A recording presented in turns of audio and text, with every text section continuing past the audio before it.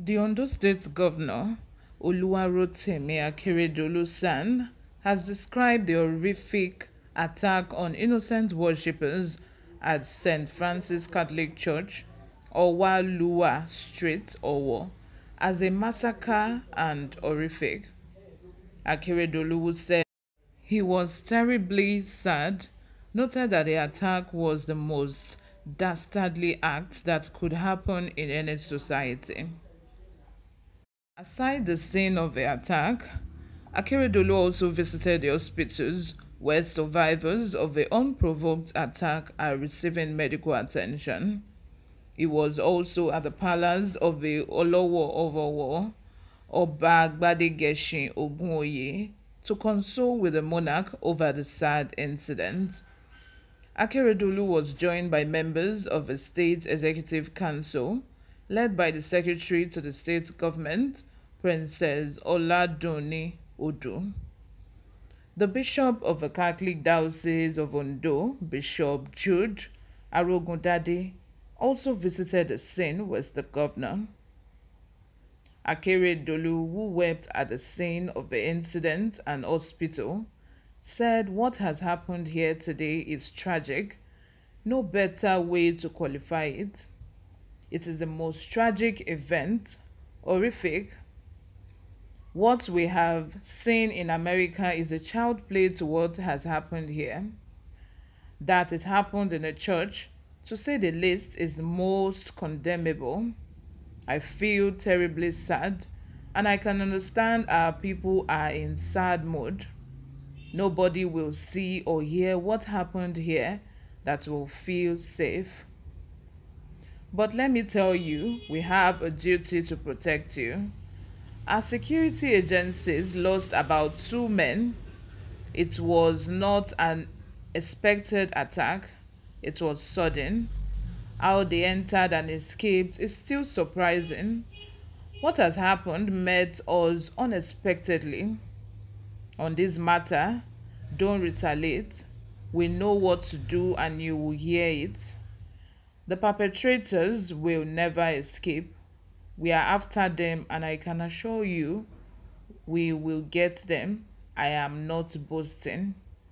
He continues to say, I want to express my condolence to those who have lost their dear ones to this unnecessary gruesome murder.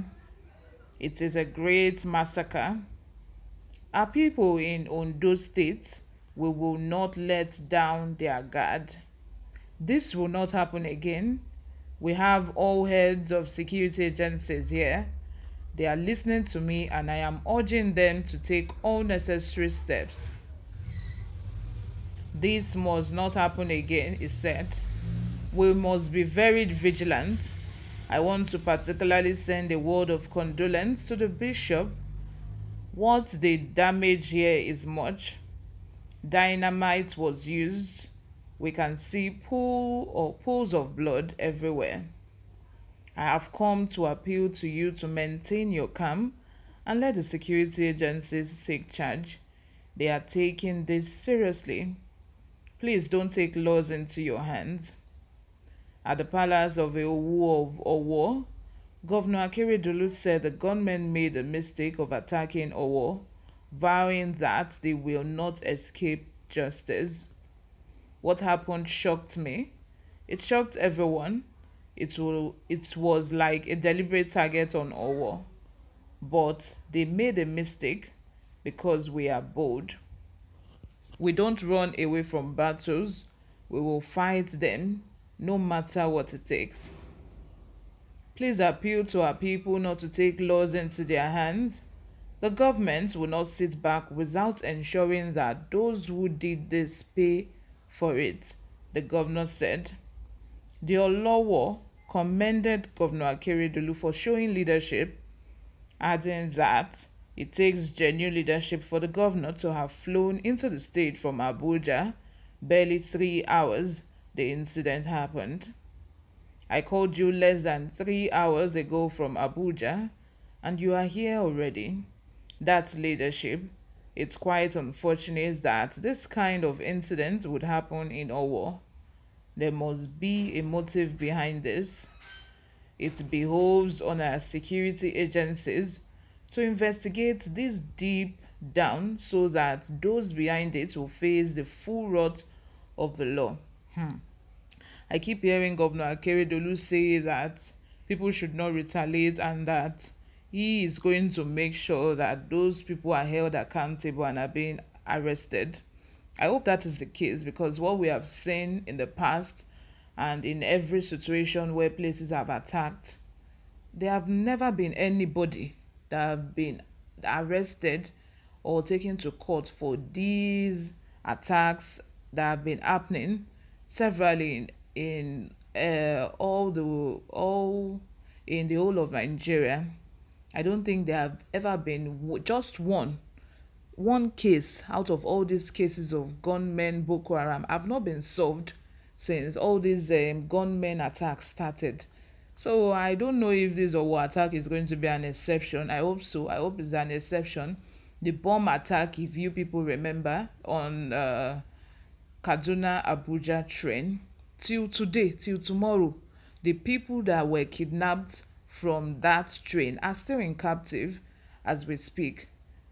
Only like few of them were released. Those that were Muslims. One was head of one Islamic group, and the other one has a high post in their Islamic organization too. And a pregnant woman was also released on the basis of compassion.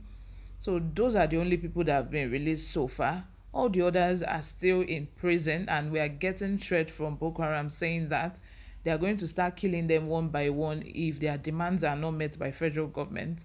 So I don't think this is going to be an exception unless the Nigerian army decided to start actually doing their work, doing something that people will see and say, okay, kudos, these people are actually working, except for the fact that they're on the battlefield in maybe in Sambisa forest fighting. We don't see that. But actually, we need cases to be solved. This kind of cases, we need these cases to be solved so that it will show to people that they're actually capable and actually doing their work, and it will caution whoever have this kind of thought in their head to do this kind of thing, that they are going to be caught no matter what and no matter what they do to hide. So him saying they are going to make sure that these people are held accountable, I hope so. All I know is that our system is not even built in such a way that people will feel secure. It's not even built in that such manner. I mean, in overs outside the country, we see how they do their investigative journalism and so on, how they like take their time to investigate cases and make sure that these people are actually held accountable, and not just that. What is going to end this one is media paparazzi. Everybody is going to come out. People are going to go on status, WhatsApp, Instagram to post, oh, my condolence to so. After like a few weeks, people will start forgetting that this actually happened, this actually took place.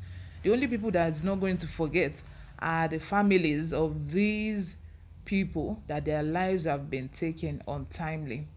Those are the only ones that will not forget. In a couple of weeks, we'll forget, and maybe it will be case closed for them.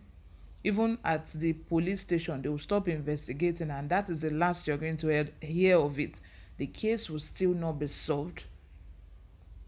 Until these cases are being solved, that is when there's going to be an end to these security issues in Nigeria. This is where I'm going to stop for now. If you haven't subscribed to this channel, please do subscribe. Hit the like button so that this video can reach a larger audience.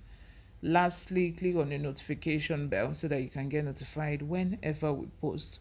We still have more great news coming your way today. Please stay with us.